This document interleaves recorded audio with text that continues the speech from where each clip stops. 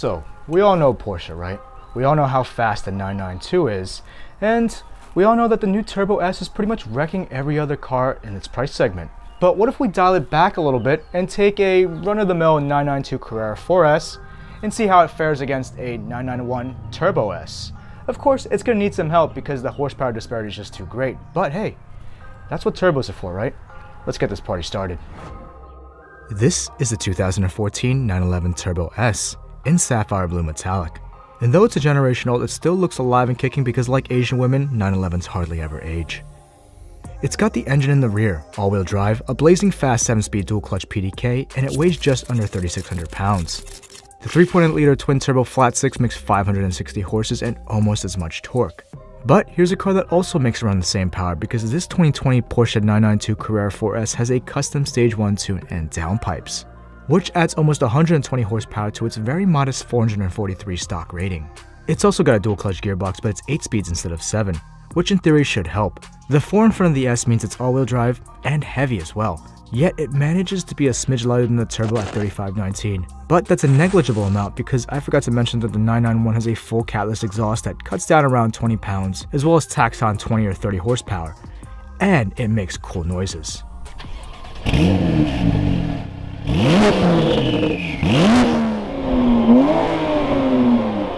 Now let's listen to the 992.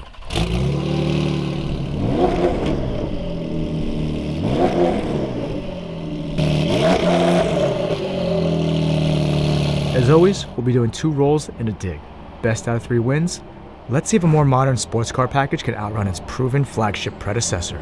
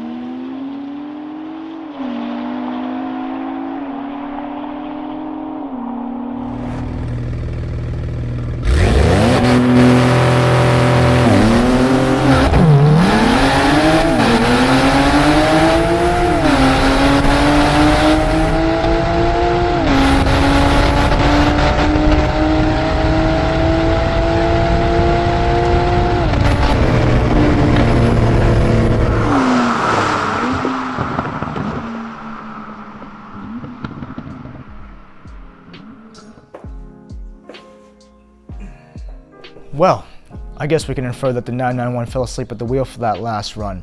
Or maybe he just felt bad for the 992, so he gave him the jump. Either way, it's safe to say that the previous gen 911 Turbo S is still quicker than a Stage 1 tuned 992 Carrera 4S.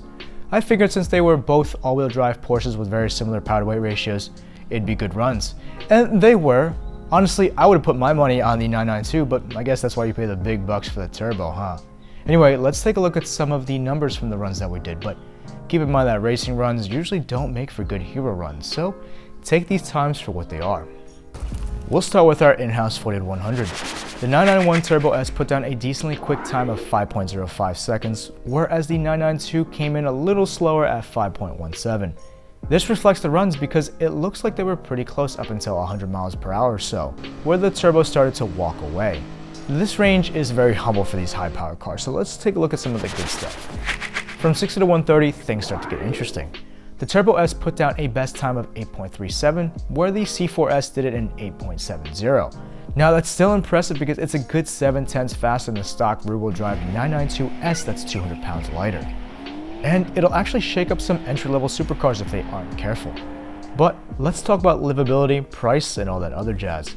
Since we're still knee-deep in a COVID-inflated car market, I'll reference those prices here. A used 991 Turbo S will put you in the 130 to 140 grand range, which is kind of where a 992 Carrera 4S would end up, new or used, depending on options. So you could really go either way here. The Turbo is definitely a sexier car, but the interior of the 992 is just so much more sleek and modern that it kind of offsets it for me. And as I mentioned in my 2020 Carrera S review, I do like the fact that they stretched the 992s out lengthwise a bit. Both cars are daily drivable too, but I find that the 992 just a little more easy going for that purpose. For me, looks do matter, and the wide hip turbo aesthetic gets me every time. But what would you guys pick? A newer 992 Carrera, slap a tuning exhaust on it, or stick with the tried and true 991 Turbo S? Let me know in the comments below. Well, that's all for this episode, and as always, I will catch you all on the next one. I hope you guys enjoyed this video as much as I did making it. If so, it'd be awesome if you can hit that like button and share the video with your friends. I can't cover everything I want to in the short amount of time that I have, so if I missed something, let me know in the comments below. As you probably know, it's mainly just me and my wife doing this channel in our spare time. So if you want to show your support, I'd really appreciate it if you took a look at our merch store, or maybe bought something through our Amazon affiliate links in the description below. And if this is your first time here, don't forget to check out some more videos on the channel. I produce all sorts of cinematic car content, so if you like what you see, smash that subscribe button for new episodes whenever they come out. Thanks for watching.